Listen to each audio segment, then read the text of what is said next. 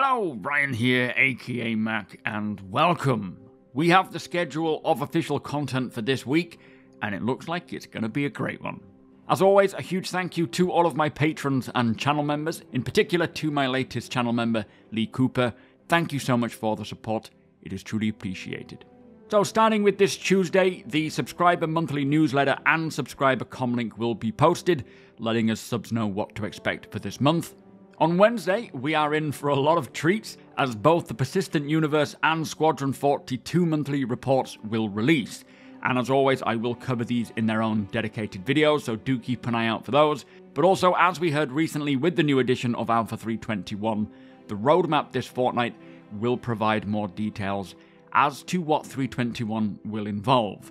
So, likely highlighting exactly what features are expected with this initial build, although I am sure there will be many more things getting added over time as it approaches its release for CitizenCon. And again, I will cover any and all changes here on YouTube. I think it's likely that just whatever was expected to come with the 320.1 patch is what will be coming with the initial 321 patch, and then the rest in November for the IAE.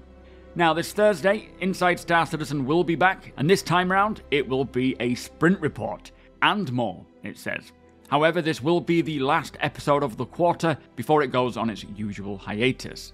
I always enjoy a good sprint report in which CIG highlight a lot of the work that is going on in a lot of areas in small sort of visual snippets. Not sure how much we will see in this episode, or whether they will be holding a lot of stuff off for CitizenCon, but I will enjoy it anyway.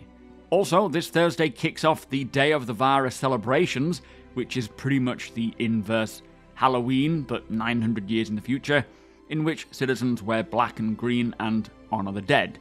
Certainly worth reading up on if you are a lore buff, as this holiday, which is annually on October 27th, originated way back in the 2500s, after the disappearance of a ship called Vara while it was in the Hades system. Definitely a nice way to set the tone for the Halloween period, and do expect to see a lot of competitions, prizes to be won, and things to do in the verse. And so finally this Friday, the RSI newsletter will be emailed out. However, there will be no Star Citizen Live, but that show will return next week. Now, an update on Alpha 320. It says they are aware that many players are having issues with connectivity and or gameplay, and they have some additional fixes coming soon. In fact, last night they opened up a new 320 live hotfix channel on the launcher to help resolve some of the top crashes, the Constellation snub fighter position, and some audio delay fixes as well, which says that this channel also points to the live servers, so playing on this hotfix channel will give you the same progress as if you were on the live channel anyway.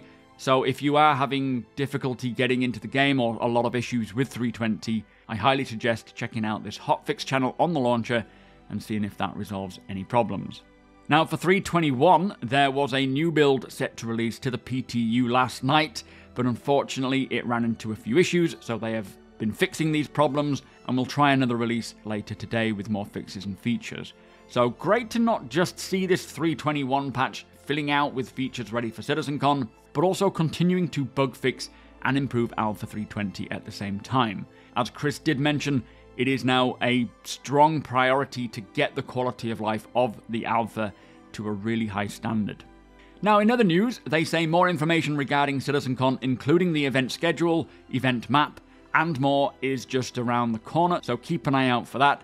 Hoping for more information this week, especially a schedule, but it could potentially be next week that we get that information.